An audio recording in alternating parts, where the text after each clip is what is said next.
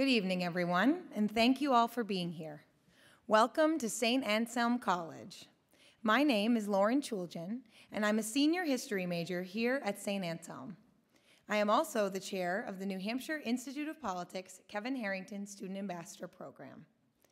On behalf of the students, faculty, and staff of the New Hampshire Institute of Politics and St. Anselm College, it is my great pleasure to welcome you to tonight's very special event with General David Petraeus.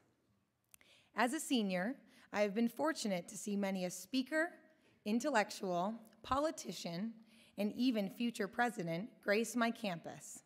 St. Anselm students have access to incredible political action, making each of us not only better citizens, but also even greater students of the liberal arts. With every speaker comes great dialogue and the opportunity to bring our community closer and closer together. By learning about different ideologies, opinions, and experiences, it only betters us as human beings. I thoroughly appreciate the time General Petraeus has taken out of his very busy schedule to enlighten us on his life and work, as it is another great opportunity for St. Anselm students to be civically engaged. We would also like to take this opportunity to thank Comcast Communications for taping tonight's event, which will be made available through On Demand after April 1st. Now, I would like to introduce my classmate, Evan Weaver, who is a senior politics major and Army cadet. He will lead us in the Pledge of Allegiance in a moment of silence. Thank you.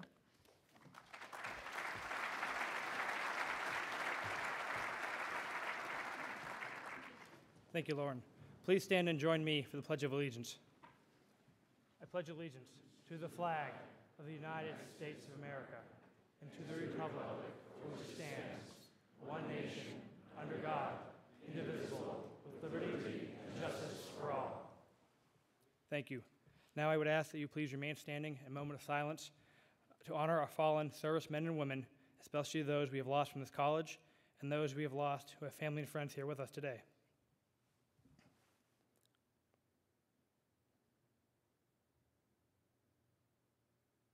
Thank you. You may be seated. Now, I am very pleased to introduce the president of St. Anselm College, Father Jonathan DeFelice, who will introduce tonight's special guest.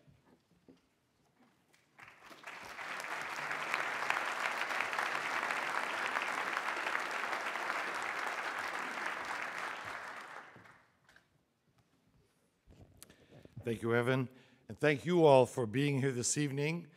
Welcome to the New Hampshire Institute of Politics. Well, not exactly the Institute of Politics. We're in the Dana Center at St. Anselm College, which sometimes is an extension of the Institute. But this wonderful event, as you know, is being sponsored by the college's Institute of Politics. As you probably know and have hopefully witnessed, our institute has been providing us with the opportunity to hear from some fascinating and stimulating speakers, including our special guest this evening. We are very excited to have General David Petraeus with us and to share him with all of you. The work of the New Hampshire Institute of Politics is important to the college, but it could not be achieved without the generous support of the community. Tonight, we would like to thank our supporting sponsor, BAE Systems, for helping to make this event possible. Thank you all.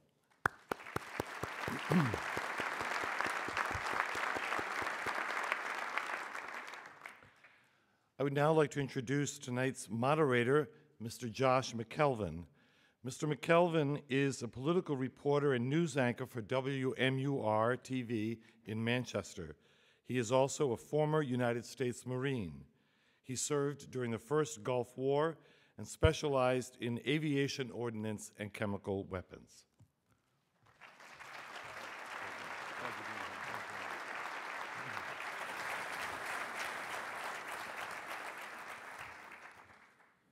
And now it is my great pleasure to introduce our special guest, General David Petraeus, who will speak with us about the surge in Iraq and the role of the U.S. forces overseas.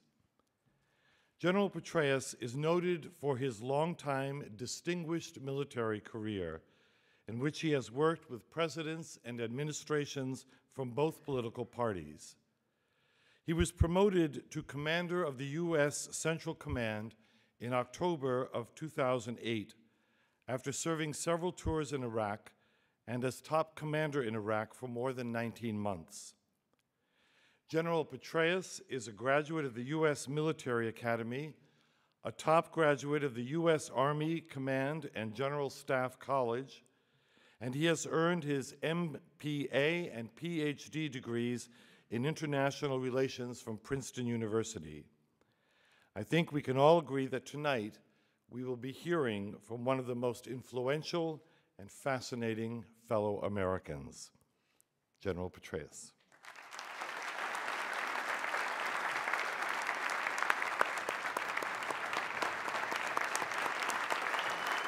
Thank you. Thank you. Thanks. Thank you. Thanks, Josh. Thank you. Thank you. Thank you. Once again, thank you all for being here, and I hope you enjoy the conversation. You know, when he graduated from West Point in 1974, he was commissioned as second lieutenant and infantry officer, as you might expect. In his 35-plus years of military service, he's seen quite a few things, from the end of the Vietnam War to the decline of the Cold War to some grandiose plans like Star Wars. But now he is the head of the U.S. Central Command for the United States, based in Tampa. And basically his role is to oversee the umbrella, which has become the shadow of all the wars that we're fighting right now. You and I have come to know it as the war on terror. I'm sure the President would prefer that you call it Operations Contingency Overseas, something along those lines. But first of all, welcome very much, General. It's good to see you. Well, thanks very much. It is great to be back in New Hampshire. As some of you know, this is our state of legal residence. Every soldier gets to choose one of those at some point in time, and I remember fondly when I was 21 or 22 years old and went to the keeper of the list in West Springfield, New Hampshire.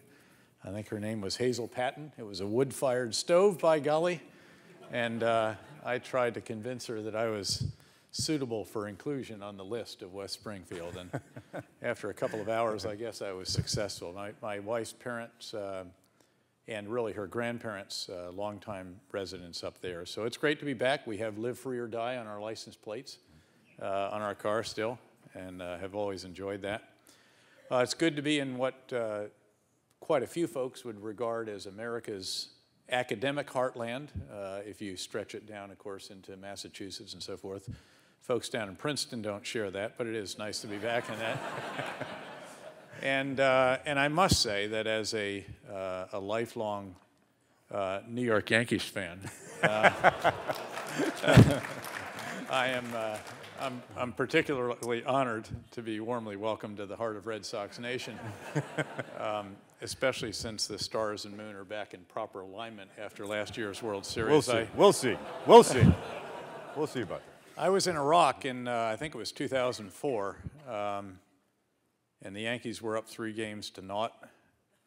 Looked like everything was on track and on course, and something happened on the way. Do you know what happened? I was busy. I was busy fighting, and so I'd rather not have. I've tried to suppress those memories. I want to thank your president. Where did he go, by the way? Where is Mr. President here? There he is. Father Jonathan, thanks very much for your kind introduction. Thanks for your invitation to speak here with you tonight. I know that this is called a college with a conscience, and I know that you have had a lot to do with that. And I know that this great institution, St. A's, benefits enormously from your leadership. And I'd ask actually everyone join me in showing just that. Thank you.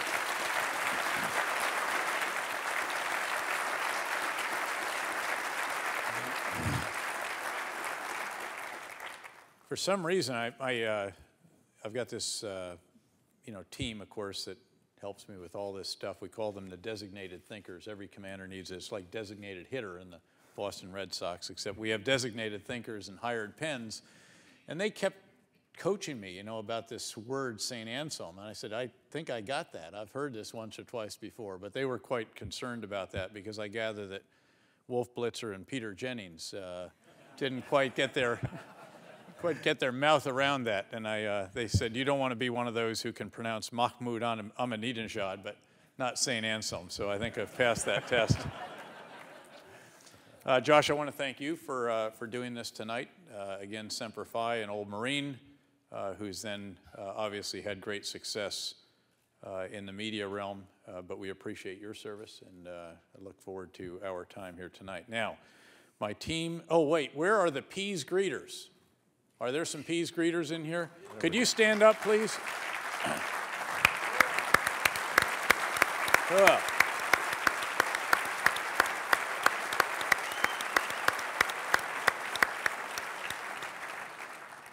I will end, as we almost always do, by thanking an audience for its support of our men and women in uniform. You know, there can be debate about some of the endeavors we've undertaken. I understand that. I remember driving away. We had a son who was going to school at MIT, and we were driving away from Cambridge one time, and there was a sign over the bridge. This is when I was the commander in Iraq. It said, hate the war, love the troops. And I said, 50% ain't bad, and they got the right 50%.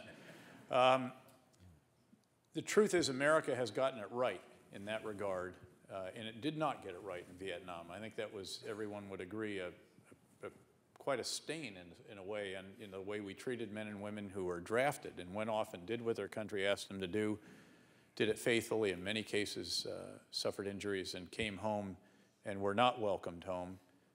And all of America has gotten this right this time, I think, but folks like the Peas greeters in particular ensure that our young men and women actually both deploying and redeploying are more than just patted on the back, but taken great care of while they're passing through Peas. And we thank you very much for all of that. Again, that is very kind of you. I had a joke here somewhere. I got to try this out here. Let me get to my cards here. I can't. Got to go through all this. You know, they've got a hand up my back, making my lips talk. Was that the joke? I'm trying to get to it here. I'll get to it. Here it is. As a commander, I am frequently on the road and meet troopers from all over the country. During a recent trip, I had the opportunity to speak with a soldier from New Hampshire, and he shared with me a bit of New England humor. It seems that there were these 4 guys driving in a car together, one from Maine, one from Vermont, one from Massachusetts, and one from New Hampshire. Down the road a bit, the man from Maine starts throwing bags of potatoes out the car window. The man from New Hampshire says, "What are you doing that for?" The man from Maine replies, "We have so darn many potatoes lying around in our state that I'm just sick and tired of seeing these things." And he threw the rest of the potatoes out the window. Down the road a bit more, the man from Vermont starts throwing jugs of maple syrup out the car window. Man from New Hampshire asks, "What are you doing that for?" Man from Vermont replies, "We have so darn many of these jugs lying around our state, I'm just sick and tired of seeing these things." And he threw the last jug out the window. And moments later, you guessed it, the man from New Hampshire threw the man from Massachusetts.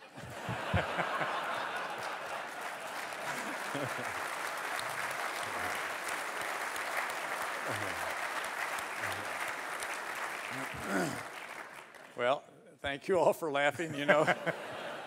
Wasn't sure how that was going to go over.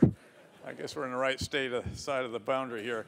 But you know, when you reach this station in life, you're only as good as the material they give you. So I appreciate your working with me. And with that, let's go ahead and fire away. Well, half of it was in the delivery, and you delivered it well, yeah, sir. there we go. Something like that. Thank you. Just to give you an idea, we compiled a series of questions. A lot of them were submitted from the student body here at St. A. Some faculty and teachers also submitted questions, as well as questions from the general public. And if you don't mind, we indulge by coming up with a few of our own. Now, let's start with Al-Qaeda. 9 years ago, we're coming up on 9 years since the 9/11 attacks. How would you characterize the level of the capability of Al-Qaeda to conduct another major attack on U.S. soil? Well, as we look at Al-Qaeda, and by the way, I am as a 4-star U.S. Army general officer, I have an inalienable First Amendment right to the use of PowerPoint slides and laser pointer. There's actually, if you look at the First Amendment, there's a little asterisk, and you go down and fine print says. And so in a moment, I will show you the connectivity of Al-Qaeda. It is a network, and it takes a network, by the way, to deal with that. You have to put pressure on that network wherever it is. So as we look at Al-Qaeda in the Central Command region, which is where, frankly, the Al-Qaeda senior leadership are located, they are in the federally administered tribal areas of western Pakistan, that mountainous region between Pakistan and Afghanistan. As you look at, of course, Al-Qaeda Iraq, Al-Qaeda in Yemen, now called Al-Qaeda in the Arabian Peninsula, Al-Qaeda in a number of other areas, we generally assess that Al-Qaeda has been diminished in our particular area of responsibility, that the Al-Qaeda senior leaderships have suffered some considerable blows. That, coupled with the pressure that the Pakistanis have put on the Pakistani Taliban, has been helpful. They have carried out quite impressive operations, in fact. Al-Qaeda in Iraq diminished enormously. I'll show somebody, if you want to see the security incidents data, the old familiar statistics, if you will, that show that the level of violence, which was at something like 220 attacks per day in spring of 2007, is now down to well under 20 per day. Still some horrific attacks on occasion, still violence, still concerning, but at a level that allows Iraq to rebuild its damaged infrastructure, to add, for example, last year 1,300 megawatts to their electrical grid, to have an election. The people defied Al-Qaeda in that, and so forth. The one area where we are concerned is Yemen. Al-Qaeda in the Arabian Peninsula, franchised there last year by the senior leadership of Al-Qaeda. But even there has been pressure on them in recent months in particular, and President Saleh of Yemen has been really quite concerned about the growth of Al-Qaeda there, and there's been quite a good effort by all involved, and we are part of that in cooperation and in support of our Yemeni partners to deal with Al-Qaeda there and to try to disrupt it and over time to degrade it. Now, having said that, there's no question but that Al-Qaeda retains capability, and it is a learning organization. It is constantly looking for opportunities, and of course, Abdul Muttalib, the would-be Detroit bomber on the aircraft on Christmas Day, was an example of that. And he, by the way, did spend about 2.5 months in Yemen prior to going back to Africa, 2 different locations, then went to London, and then got on the flight to Detroit. And he was indeed outfitted with his explosive and taught how to use it and so forth while he was in Yemen. We're quite certain about that. So Al-Qaeda does very much want to carry out strikes against our partners in the region, against our allies around the world, and against us. And this requires extraordinary vigilance, determination, just constant keeping after this particular enemy. This is not the kind of war where you take the hill, plant the flag, and go home to a victory parade. This is an endeavor that requires enduring commitment, and as I mentioned, determination, persistence, and also, by the way, extraordinary cooperation between all the different commands and agencies, intelligence elements, and everything else that are involved in this. Some of them domestic, some obviously international. Now, post 9/11, one of the biggest criticisms was a lack of communication between agencies. How has that improved, and how is the intelligence gathering? You talk about knowledge being everything and understanding how this network operates. How has that improved, as much as you can speak to? Well, we think it's improved considerably. I will tell you that, for example, I chair, along with the Commander of Special Operations Command, sometimes the Director of CIA or others, different either gatherings or, in some cases, secure video teleconferences that are literally global secure video teleconferences, where everyone is trying to ensure that we all have the same understanding of the network. In fact, I'm going to prowl a little bit here, you know, it helps. And I'd like to see, can you show up the star slide that shows Al-Qaeda, just to give you a sense of the network as we see it. Now, this is centered on Central Command. And just to remind you, Central Command consists of 20 countries from Egypt in the west over to Pakistan in the east, Kazakhstan up in the north, down to Yemen and the waters off Somalia in the south. So it's those 20 countries right there. We wanted to show with this slide, though, that al-Qaeda is indeed a network that certainly goes well beyond our boundaries, and so we have to coordinate, all of us coordinate. This is African Command, this is European Command. The Far East, of course, is Pacific Command, and then, of course, we have Northern Command. In fact, and again, you have to keep pressure on that network wherever they are. You cannot get into the whack-a-mole game. You have to whack all the moles wherever they may be to use that particular image or metaphor. In fact, why don't you pop up just quickly? I do want to just remind you what Central Command is and where we fit in the grand scheme of things. There are 6 of us, geographic combatant commanders, then 4 other commanders, unified commanders as well, that provide forces or perform a specific function. But the world is basically divided up in 6 areas. And you can see here Central Command, and as the staff often notes, we're the smallest of the geographic combatant commands, but we're proud to have the most problems. Go ahead. All right. Well, part of the, obviously, intelligence gathering centers on interrogation. And in your opinion, how the interrogation from suspects that we have in custody, what we employ now, how has that improved or It's working well. Yeah, in fact, when I was the commander of the Combined Arms Center as a 3-star out at Fort Leavenworth, Kansas, among the different elements that were part of that command, we had about 18 different schools and centers that did all the education of our commissioned, non-commissioned warrant officer leaders, the combat training centers with the scenarios that prepare our forces. We also had the doctrine center. And one of the products, you know, we're fairly well known that during that time we published the Counterinsurgency Field Manual. The Army and the Marine Corps did this together. It was quite a very important intellectual contribution. It was really the foundation for what we did in Iraq and what we're doing now in Afghanistan. The truth is, by the way, as I mentioned to the press earlier, the real surge in Iraq was not the surge of what turned out to be 30,000 additional forces. The most important surge in Iraq was a surge of ideas. And these ideas were captured initially in the effort to develop the Counterinsurgency Field Manual. Then they were published in counterinsurgency guidance that I issued as the commander in Iraq. And it had a series of admonitions followed by explanations. Because a strategic leader gets paid to get the big ideas right, in this case, the counterinsurgency guidance captured those big ideas, then to communicate those big ideas effectively throughout the breadth and depth of the organization, then to oversee their implementation, and then to capture best practices or worst practices so that you can refine the big ideas, communicate them effectively, oversee their implementation, and you're constantly doing that. And by the way, now all of this, we see it as enabled by information technology because you can have virtual communities, you can flatten organizations. You know, in fact, we say flatten the organization as much as you're comfortable with and then take it another level. And that's how we tried to do that. But among those big ideas, for example, was secure the population. Do it by living with the people. Live our values is a hugely important one. Be first with the truth. Support reconciliation, and on and on. Well, the live our values is caught up in the whole interrogation issue.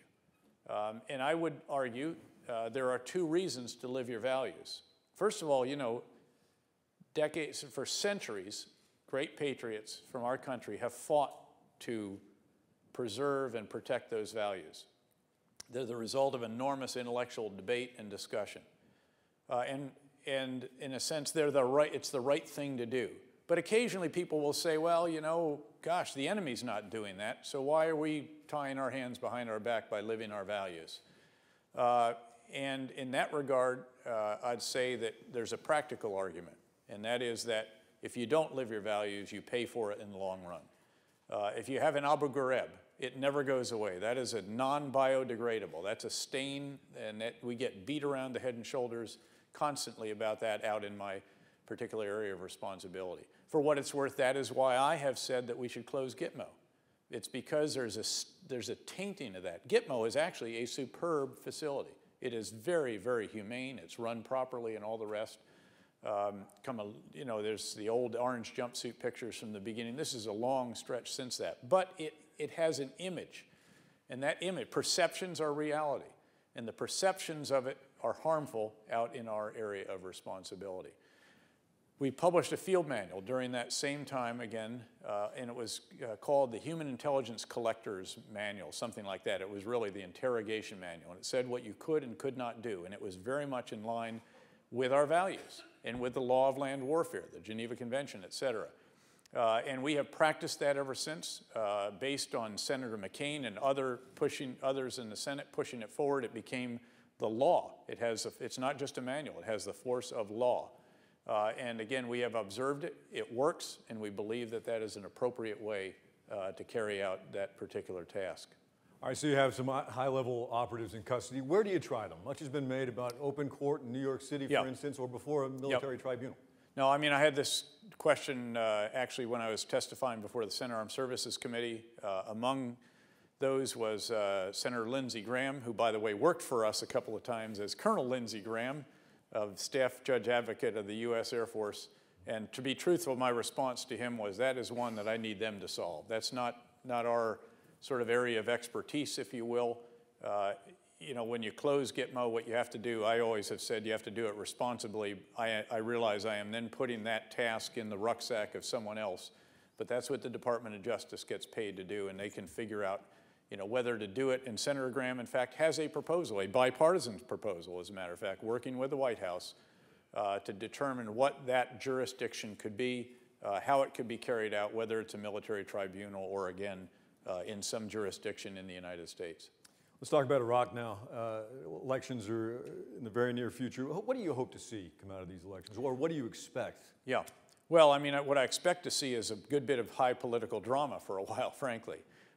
This is a very, very challenging situation for a new democracy, or Iraqracy, as we sometimes call it.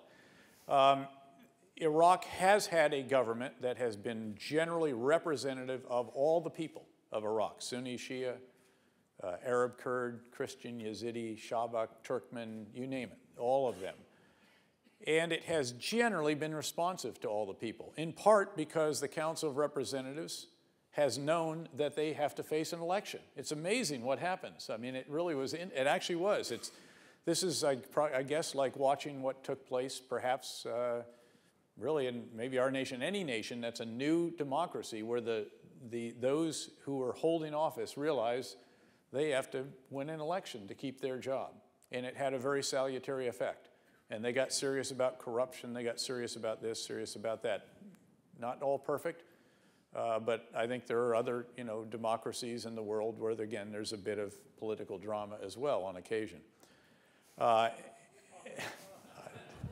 So anyway, we hope that what emerges will be a Council of Representatives and then Prime Minister, President, Speaker of the Council, the three big positions. That this will also be a government that is broadly representative of the people and is responsive to the desires of the people.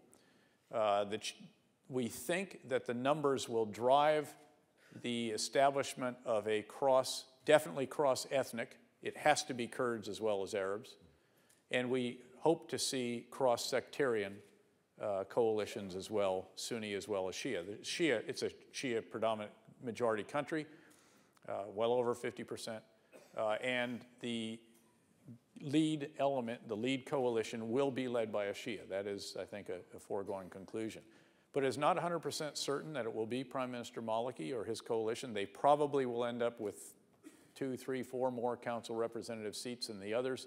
The elections will be announced, final results will be announced on Friday. They're at about the 95% mark in terms of tabulating, and so that's what we expect to see. What's made this possible, by the way, again, without question, is some extraordinary work by our young men and women in uniform, together with a great number of courageous young Iraqi men and even women, because they do have women in their military and their police. And also by some great coalition partners. And if you can show me the security incident slide, I do want to show this just to give you a sense of where we are in terms of the security situation. Because what it will show you is how this is all the way at 2004 right here, 1 January 2004. This is last Friday night. Each one of these lines is a week's worth of what are called security incidents. It's attacks plus attempted attacks. In other words, improvised explosive devices that were found rather than blew up. But we still want to keep track of those. And what you can see is the level of violence was roughly around in here. These spikes, I can explain why each one of them, one or two were key to an election or Ramadan or something else. But it was roughly going along here, and then you had this horrific bombing of the Samara Mosque. It's a Shia shrine in a Sunni area, and it unleashed the sectarian violence, a cycle of violence that was truly horrifying, and it just kept climbing. And in around here, the decision was made to conduct the surge. The level of violence went up, understandably, because now we're taking the fight to the enemy. We're taking away sanctuaries and safe havens from al-Qaeda in Iraq. Ultimately, we confronted the militia as well. That's the Shia militia. The al-Qaeda was Sunni, Arab, and so forth. And over time, as we took away their sanctuaries, as we moved into the neighborhoods, we created 77 additional locations just in Baghdad alone, as an example, where our soldiers and Iraqi soldiers co-located, but started driving down the level of violence. Thankfully, it happened sufficiently before the September 2007 testimony to Capitol Hill. Needless to say, we were concerned about the Washington clock, which seemed to be moving a little bit more rapidly than the Baghdad clock on most days. But we were given more time on the clock, and it continued to come down. We fought the militia in here. It's Prime Minister Maliki's decision to confront them in Basra, quite a tough fight, and continued bringing it down. And you can see roughly now for about 6-7 months or so, been down at a level that, as I said, on a daily attack basis is well under 20 attacks per day, compared with up here was 220 attacks or more, actually, per day. So quite a significant reduction. Still have been horrific car bombs at times, and for a period it was almost every 45 days in Baghdad. And Al-Qaeda is definitely still there, still trying to challenge the Iraqi governmental institutions, trying to undermine them, trying to foment a reignition of sectarian violence. But there's almost 700,000 Iraqi security force members now, and they are generally fairly competent. And they are generally, and some of them are exceedingly competent. They're special operations forces, others very, very good. And they are continuing the pressure as we are now stepping out of the leadership role, and as we approach September 31, August, when we will conduct an actual mission change, and we will go to become an advise and assist force. All of our brigades will become advise and assist brigades, and we'll be down at that 50,000 number by then. We're somewhere in the 96,000 range right now. Do we still expect to see the combat troops are expected to be out of Iraq entirely by the end of next year? Can we still expect that? I mean, the level of violence, reduction in the level of violence seem to indicate things are stable, and the Iraqi forces themselves are being... I think that is fair to project. They're likely, again, it's up to this next Iraqi government, clearly, but there is very possibly some relationship that will continue in what we would call a traditional security assistance relationship, perhaps with continued sharing of intelligence or what have you. That has been very helpful to them. It's their forces going through the door. We do it all arrest warrant based now, by the way. There's the Iraqi legal system is supporting what we do. So unless it's an immediate threat situation, the only time forces go out and detain someone, Iraqi forces this is, with our support occasionally, is with an arrest warrant from the Iraqi judicial system. So we do think that's possible. We think it is, again, likely that there will be some kind of traditional security assistance role, which is something we have with virtually all the countries in the region with the exception of Iran and say, Syria.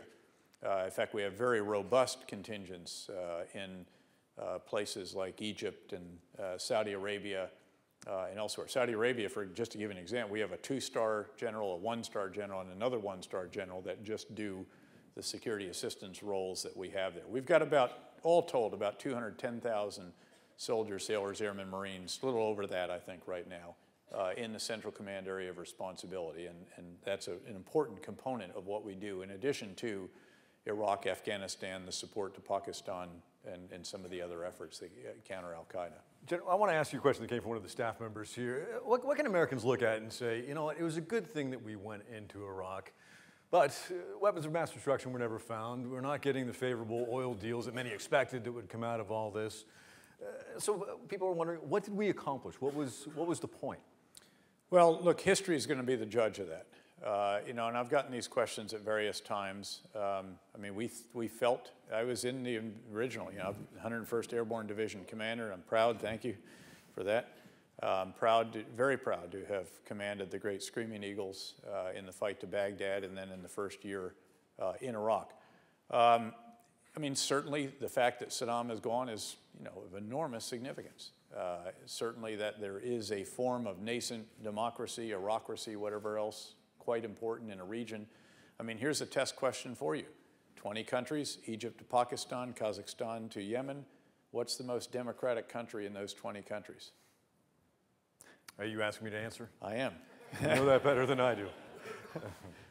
Which one? I mean, believe it or not, arguably it is Iraq. I mean, Lebanon has elections, but there's a complicated system, as you know. But that will be more defined at the end of these elections. Well, it a will. Much clearer picture. And then we touch wood every time we talk about that, because there's no question about it. And you know, the most important election for a country is not the first election, it's the second election, and arguably this is the second. There have been also provincial elections and some others, but this is the one that is the one where you actually have a true transition. And look, there is some political drama playing out right there now. And that is to be understood. The potential certainly exists that we can take a step back, and we have to reevaluate our situation. Ambassador Ryan Crocker and I, you know, the greatest diplomatic wingman any soldier could have had was Ambassador Ryan Crocker. I think this is his 5th or 6th embassy. The kind of individual that was always sent into the place that was, you know, really challenged. He was in Syria when they took over his house. He was in Pakistan before coming there. Was in Lebanon, or blown up. An awesome diplomat and a true Arabist.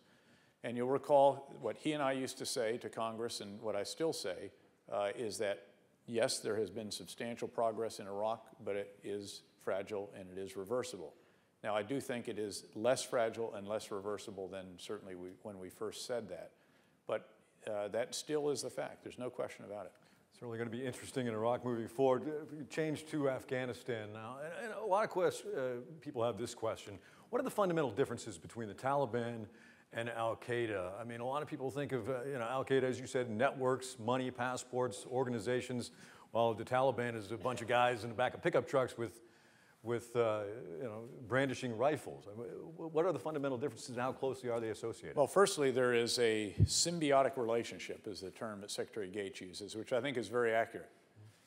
There's a symbiotic relationship between the Afghan Taliban and the Pakistani Taliban and all of the other elements of the extremist syndicate that are that have their bases, if you will, their training camps, their headquarters, and so forth, in the federally administered tribal areas of western Pakistan, an area that the Pakistani Frontier Corps and Army have put considerable pressure on as they've gone after the Pakistani Taliban in particular and done very good work in Swat Valley and elsewhere.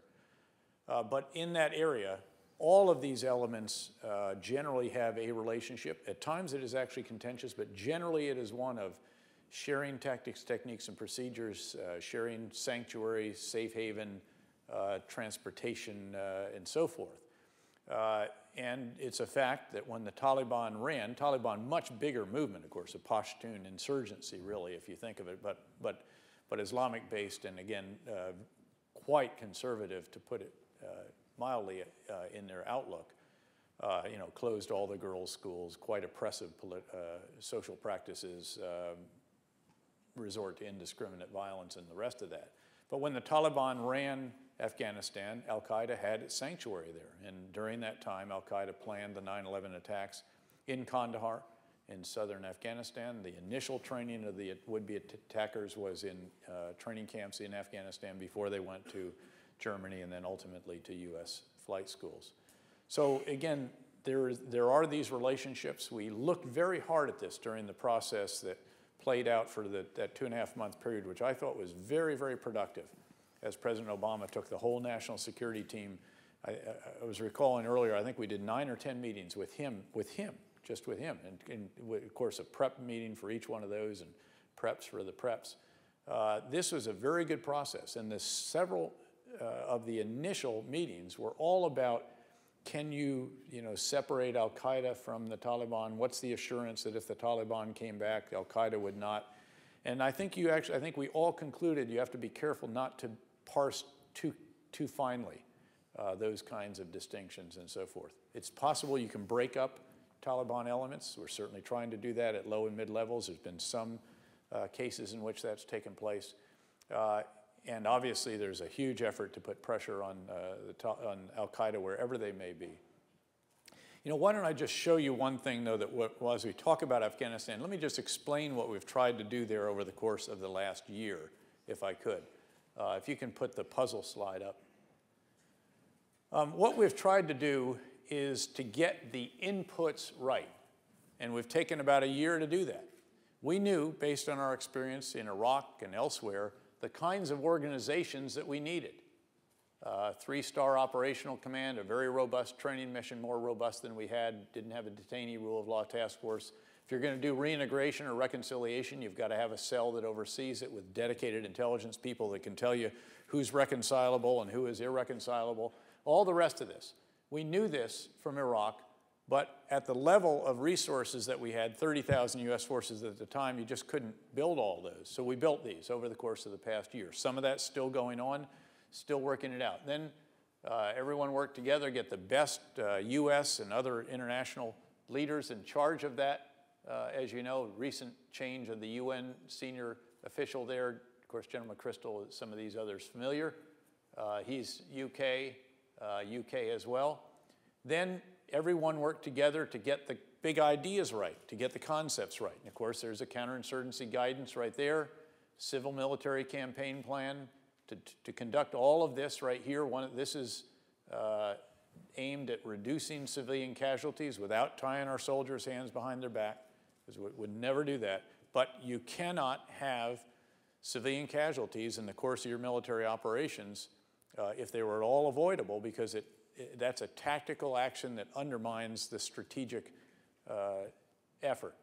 And then the resources to enable us to carry out these ideas under these leaders leading these organizations. And that's the tens of thousands that were sent in 2009, now the 30,000 surge announced by the president up at West Point. We're about 11,500 into that 30,000. It looks as if the logistics nation and transportation nation are going to make the commitment that I made to the president come true, which is that we'll have all those forces on the ground by the end of August, with the exception of one division headquarters that we don't need by then. And then other non-NATO and NATO forces, civilians, funding, and so forth. So that's what we've tried to do over the course of the last year. And now with the inputs right, you've seen the first of the outputs, and that is the operation that was conducted in Central Helmand Province, in Marja, and in Nadi Ali, and some other locales.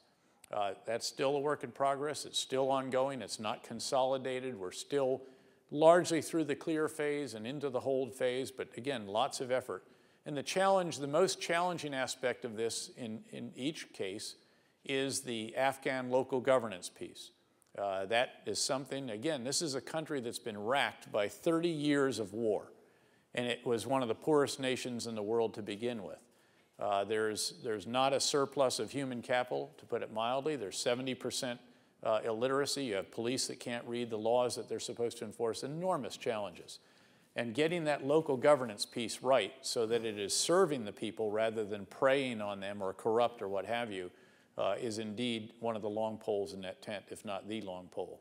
You met with President Karzai just a couple of weeks ago, is that correct? Yes. How much input does he have in the effort that's going on? Enormous input. In fact, one of the unique aspects of the Central Helmand operation was that General McChrystal, with his Afghan counterpart, went and briefed President Karzai and then requested guidance from President Karzai, which was not a request he'd ever had before, frankly, and then requested the go-ahead, and all of which he provided. But this is again, this is going to be carried forward, ultimately, needless to say, and already in many respects, by Afghan leadership. Yes, there are challenges there. Yes, I mean, that's why he created the anti-corruption campaign and has given that a little bit more boost in the last several days. Critically important. But they're the ones, again, at that point in time that are going to begin taking over certain tasks and obviously allow us to step back, as we were able to do in Iraq over time, and then to ultimately allow us to thin out and then draw down. Yes, sir, and you talk about the Afghan leadership. How much influence does President Karzai have over the clans, the different tribes throughout the region that are also warring with themselves and can't seem to get along and have any kind of semblance of a country? Well, first of all, I think it is not, there's a couple of myths out there. You know, one is that Afghanistan, it is a graveyard of empires. Yes, there have been, you know, the UK was defeated there several times. There's a great speech by Foreign Secretary David Miliband of the UK down in MIT, as a matter of fact, the other day. And he reminded them that after each one of those defeats, the UK figured out a formula that gave them another several decades in each case of stability and peace in Afghanistan. Alexander the Great had to marry an Afghan woman ultimately to extricate himself, but you know, whatever it takes, and I'm sure General McChrystal is ready to do what's necessary. Just joking, Annie McChrystal. But again, the idea that there's not a national conception of Afghanistan, again, is a little bit not completely accurate either. Yes, local organizing structures are hugely important. Yes, there's friction and sometimes even fighting between tribal elements and a whole host of other players, if you will, in this mix, some of whom are also, of course, illegal narcotics industry bosses. And all, you know, again, this is an extraordinarily challenging place. But as we used to say about Iraq, hard is not hopeless, and it is a hugely important mission. We cannot let Afghanistan become a sanctuary, once again, for transnational extremists who can sit there and plot and then prepare for the kind of attack that we sustained on 9/11. Let's shift over to Pakistan. There's a number of foreign policy experts, military experts, who say that the thing that keeps them up, the one region of the area that keeps, of the world that keeps them up at night, that they worry about more than any other, it's not Afghanistan, it's not Iraq, it's not Iran, it's not Yemen, but it's Pakistan and its nuclear capabilities. How much do we know about what is taking place in Pakistan, and how much control does President Musharraf have there? President Zardari has, again, it's a system where you have a president, a prime minister. And in fact, one of the interesting dynamics, of course, is that Musharraf did concentrate power in the presidency. And some of that has devolved, indeed, back to the prime minister, I think in a way that many observers would think is probably healthy. Of course, the security forces, in particular the Army, very significant role in society. For what it's worth, I just hosted the Army Chief of Pakistan in Tampa this past weekend. He was down there meeting with me, meeting with my Special Operations Command swim buddy there, great Navy SEAL, Admiral Eric Olson. And we had very good sessions with them down there. In fact, there's a Pakistani delegation now in Washington carrying out what is termed the strategic dialogue, the foreign minister, the Minister of Defense, and General Kiani, the Army Chief. I go in there probably every 2 months, or at the very least, we'll meet General Kiani somewhere else in the world, at least every 2 months. We have a 3-star admiral there on the ground, probably less than a couple hundred troops that are doing security assistance, cooperation, coordination, some training assistance, and so forth, but not doing the fighting. The Pakistani forces are definitely doing the fighting. Now they are focused on those elements that have threatened their country, which are the Pakistani Taliban. Why don't you give me the Fatah slide, please? And I'll just talk a little bit about what they've done. What you'll recall is about a year and a half ago, there was growing concern about Swat Valley, which is this valley right here in the Malakand division of the Northwest Frontier Province. And again, this is if you can see this is this portion of Pakistan. Islamabad is just right over here. I'm sorry, it's right there. So here is Pakistan, and this is a blow up of this inset box right here. This is the federally administered tribal areas. These are the different agencies. Along here, this is Afghanistan, and you can see how close Kabul is, right through the Khyber Pass, almost on a direct line from Peshawar to Kabul. Big concern about Swat Valley, where the Pakistani Taliban, again, a different element from the Afghan Taliban, but a relationship.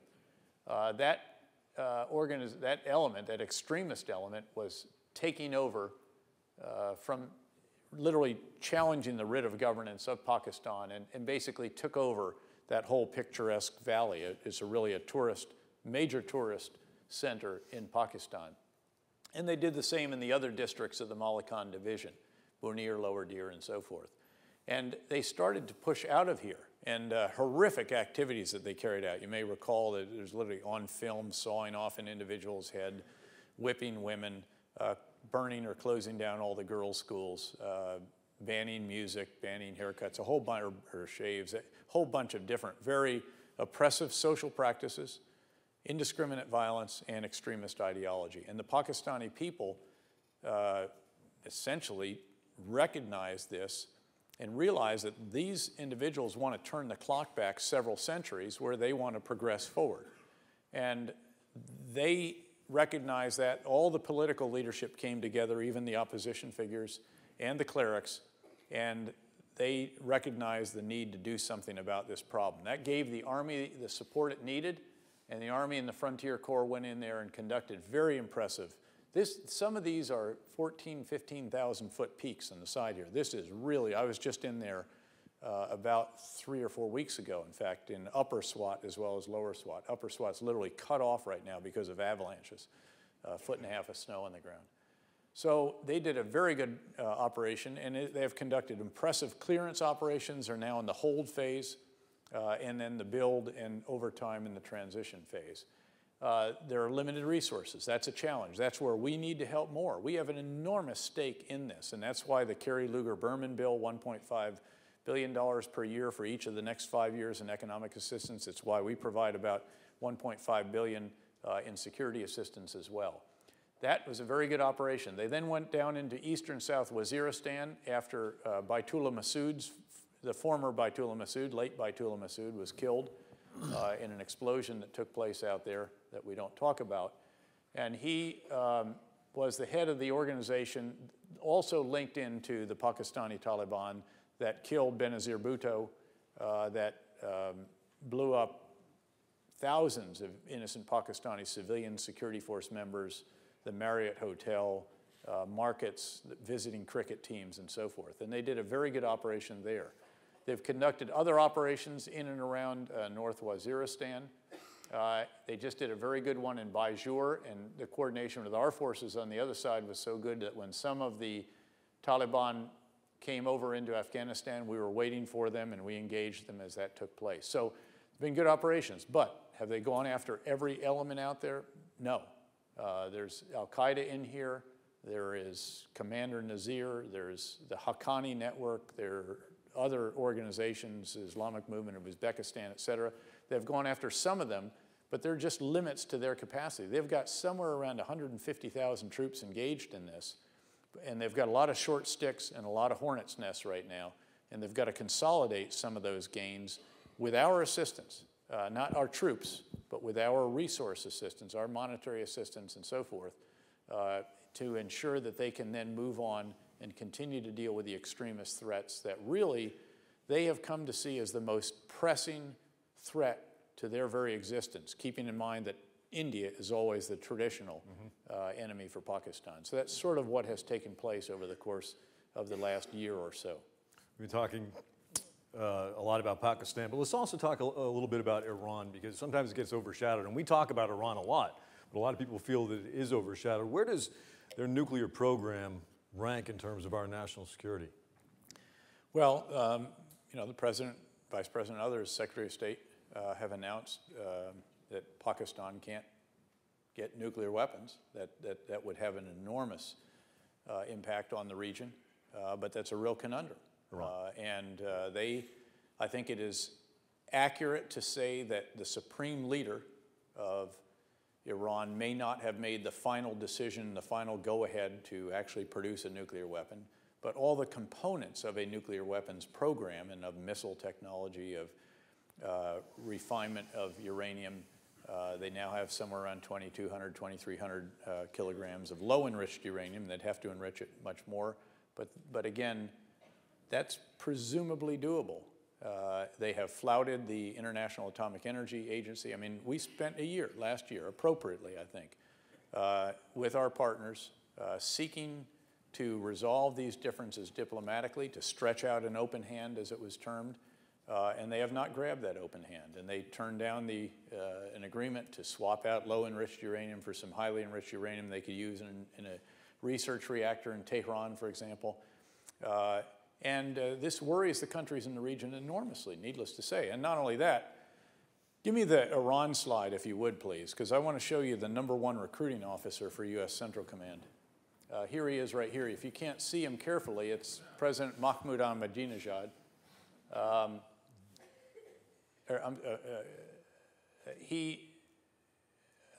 I'm sorry, President Ahmadinejad. He is in this is, we think, the Natanz refinery, nuclear refinery, in among the Cascades there. He is, with every one of his speeches, you know, he denies the existence of the Holocaust, for example. Of course, they're providing weapons, training, funding, direction to extremist militias in Iraq, to Lebanese Hezbollah, missile technology there that's particularly worrisome, Hamas in Gaza, and to a limited degree, the Taliban in Western Afghanistan, and then pursuing a variety of asymmetric threats, as we call it, and missile threats quite aggressively. And needless to say, the concern on this side of the Gulf and out here, and of course also among Israel, is very, very substantial. And that is why we say that that President Ahmadinejad is our #1 recruiter, because each time he takes another provocative action, gives another threatening speech, they want to share in some partnership ever more than before. I think it has been announced, it's a fact, for example, that we have a number of Patriot missile batteries out there now where a couple of years ago we had none or more Aegis missile. All these are defensive systems because of concerns about what Iran has been doing and in a sense, threatens to do. And you talk about our partners in the region. This week, the president hosted Israeli Prime Minister Benjamin Netanyahu down in Washington, D.C. Fair to say that the discussion centered on Iran at one point, and it's safe to assume that they'd like to see us become more aggressive in dealing with the containment of their nuclear program? I mean, I hesitate to speculate about that, but I mean, actually, as that old wonderful BBC series, The House of Cards, as the villainous prime minister used to say, you might say that, I couldn't possibly comment. I mean, I wasn't there. You know, Israel and Palestinian territory is not in Central Command areas of responsibility. They're carved out. They're part of the European Command and have been for decades. A rumor that was on the blog, by the way, that I asked to have that joined to CENTCOM was just flat inaccurate. We did not recommend it. Certainly looked at it, as every CENTCOM commander has in recent decades, probably. But, I mean, one would assume that was a topic of discussion. All right, we only have a few minutes left, General. Let's talk about the troops. You must be stunned by the morale and the commitment. I mean, it's an all-volunteer force. We're stretched thin. So many have been sent on multiple deployments to different areas of the world. Do you ever look back and sit back and just say, wow? Oh, we do. I'll show you at the end, I'll show you a picture that more than any other time in my career was a moment where I looked at a sea of soldiers and sort of asked, you know, where do we find these great young men and women? And the truth is we find them throughout our country. We find them in cities, we find them in the country, wherever it may be. One reason, I think, is that they believe that they're doing something that's very important for our country. They're carrying out missions that are of enormous significance, and frankly, their fellow citizens back home appreciate their service, they appreciate their sacrifice, and they appreciate that of their families too. Again, many of these families have, you know, my wife was Mrs. Dad for something like 5.5 out of a 7-year period. And so, but you know, the support from the local communities, wherever she and her other comrades, the other spouses whose husbands or wives were deployed, was always extraordinary. And I think that that is a big factor in why these individuals have continued. And if you'll give me a moment at the end, I'll talk a little bit more about that. Absolutely. Two questions I have to get to. One centers on policy, the don't ask, don't tell. The national directive has been set on this. Do you think it's time for that to be repealed? Well, what I told the Senate Armed Services Committee last week in response to a question is that I think it is time to consider the change in the don't ask, don't tell policy. It should be done in a deliberate and thoughtful manner, which includes ensuring that the review that has been ordered by Secretary Gates to be led by his General Counsel, Jay Johnson, and the U.S. Army Europe Commander, General Carter Ham, is able to conduct its review. That'll be done by about the end of the year. It will look at views in the force on gays and lesbians serving openly. It will look at what policies would be needed if there were to be a change, and then would make recommendations on sensible policies. It would look at the experiences of other countries. Some 25 other countries have done this, including UK, Israel, Canada, and a variety of others. And it would look at what the likely effect would be on morale, recruiting, readiness, retention, and all the rest of that. The truth is that we all have various personal views. We all have, I've really looked at this hard, I've researched it, I've developed personal thoughts. But we really need that kind of review that can objectively and with real rigor determine all of that for the decision makers, so that if there's a change, it can be done in a way that is, again, sensible and rational, and if it's done, would be as uneventful as it has been in, say, these other 25 countries or so that have done it. Quickly, I want to talk about your future. Any truth to the rumor that you're going straight to Iowa after this? Is that? You know, there was a blogger for, I think it was Weekly Standard one time, who started a rumor that I was going to Iowa, and it took us about 4 days to beat that back. And I have no plans to go to Iowa. I hear it's a wonderful state, very attractive, but no plans to visit there before 2012. If I could say, look, as I told the press earlier today when we did the press availability, I feel very privileged to have served our country in uniform. I'm honored to continue to do that as long as that service is desired. But I have absolutely no plans, no desire, and no willingness at all to seek any kind of political office in the future. I've tried doing Sherman-esque denials. If you go back, people went back and researched what he said. It was quite blunt, shall we say. I've tried quoting the great song that country singer Lori Morgan used to sing, what part of no don't you understand? And so I just end up by saying no. Well, in politics, no has a number of different definitions. Not here.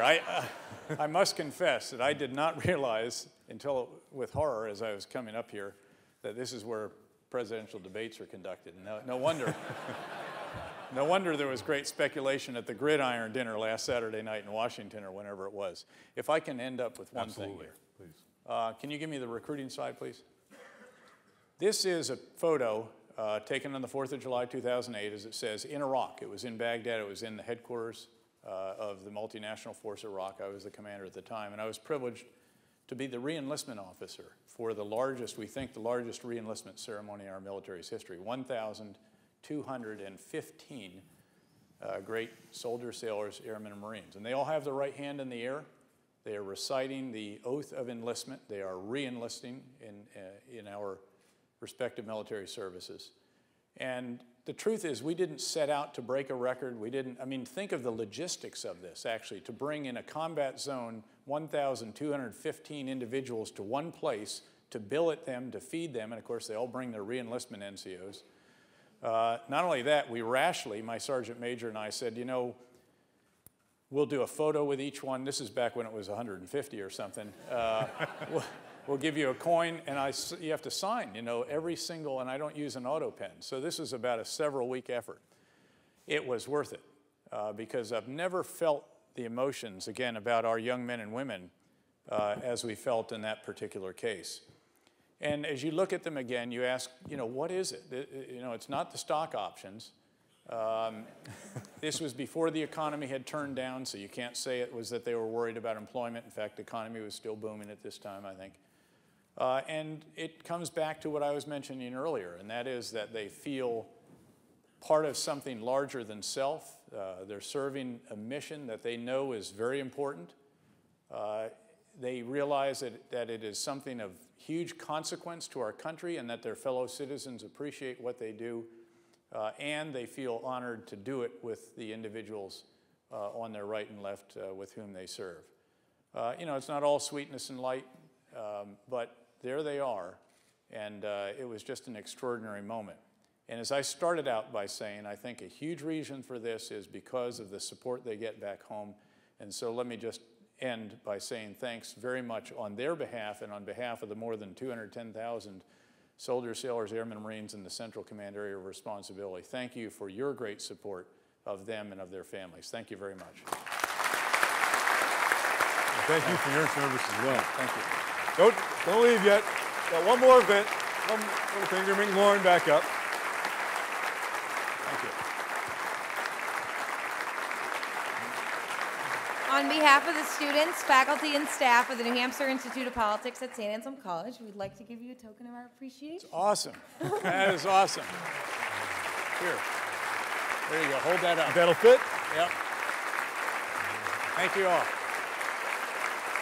Thank you very much. Well, that's going to do it with our conversation with General David Petraeus. Thanks very much for joining us here tonight. It was fantastic. From the campus of St. Anselm College and the New Hampshire Institute of Politics, thanks very much for joining us. Have a fantastic night.